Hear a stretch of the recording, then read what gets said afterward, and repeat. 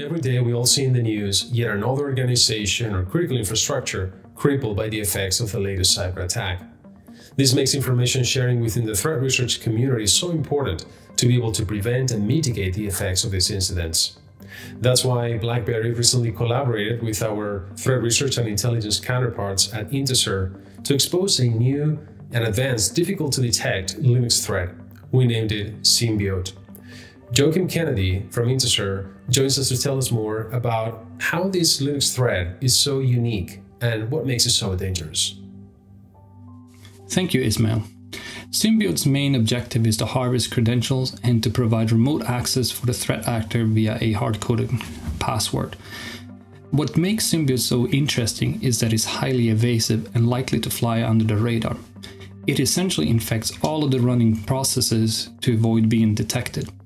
In addition to that, it also hides processes, files, and network traffic for other malware on the infected machine. A technical aspect that's really interesting is its use of Berkeley packet filtering, which is also known as BPF. When an administrator performs a packet capturing on the machine, BPF bytecode is injected into the kernel to define which packet should be captured.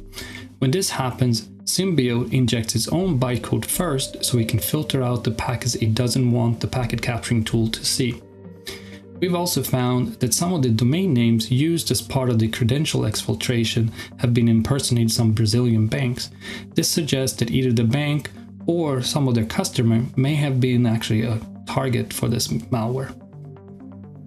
Thanks for the summary, Joachim.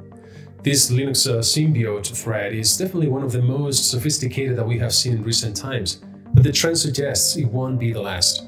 To those of you in the threat research and cyber defense community, I highly encourage you to take a deeper dive into our jointly published technical analysis on Symbiote, where you will learn more about the malware techniques, objectives, provide IOCs, and much more.